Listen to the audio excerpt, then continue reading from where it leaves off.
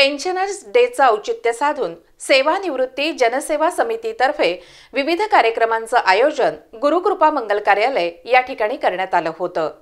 यावेळी सर्व निवृत्तीधारकांनी राष्ट्रीय एकात्मतेची शपथ घेतली। रत्नागिरी या संघटनेचे सदस्य निष्ठापूर्वक शपथ घेतो की आमच्या भारत देशाशी तसेच आमच्या देशाच्या संविधानाशी आम्ही एकनिष्ठ आहोत व यापुढेही एकनिष्ठ राहू। प्रास्ताविकात जनसेवा समितीचे अध्यक्ष सुरेंद्र घुडे यांनी आपल्या कार्यक्रमाबाबत तसंच संघटनेबाबतची माहिती सांगितली।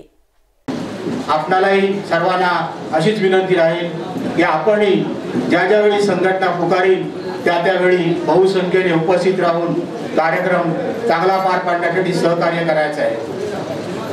आजचा दिवस 17 डिसेंबर हा दिवस जो आहे आपला तो आनंदाचा दिवस। 17 डिसेंबर 1982 रोजी आपल्याला सर्वोच्च न्यायालयाने आदेश दिले आणि निर्णय दिलाय की आपली पेन्शन हा घटनादत्त अधिकार आहे। मित्रांनो, ही आपली जी पेन्शन मिळते हे आपल्या वेतनातून जी काय कपात होत असते त्याचा लाभ आपल्याला पेन्शन म्हणून मिळत असतो आणि पेन्शन आपण अबाधित ठेवण्यासाठी सतत संघटनेच्या पाठीशी राहायचं आहे। आजच्या दिवसाला आपण सर्वांनी उपस्थित राहून कार्यक्रमामध्ये सहभागी होऊन कार्यक्रम चांगल्या प्रकारे पार पाडायचा आहे।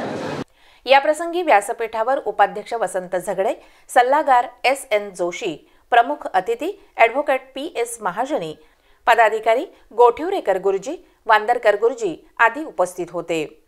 यावेळी ज्या निवृत्तीधारकांच्या लग्नाला 50 वर्ष पूर्ण झाली त्या जोडप्यांचा सत्कार करण्यात आला। तसंच अध्यक्ष सुरेंद्र घुडे यांना राज्यस्तरीय पुरस्कार मिळाल्याबद्दल त्यांचाही समितीच्या वतीनं सत्कार करण्यात आला।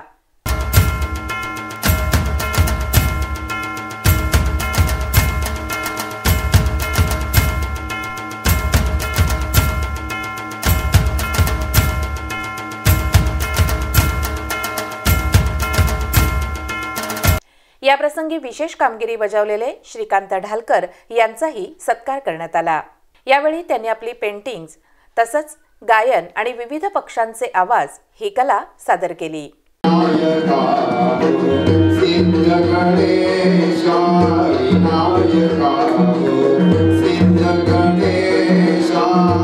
एखादा म्हणतो सुखी ठेव,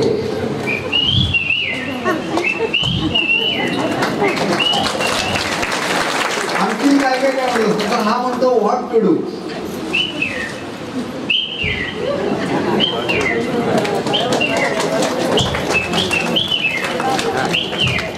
आणि दुसरा आवाज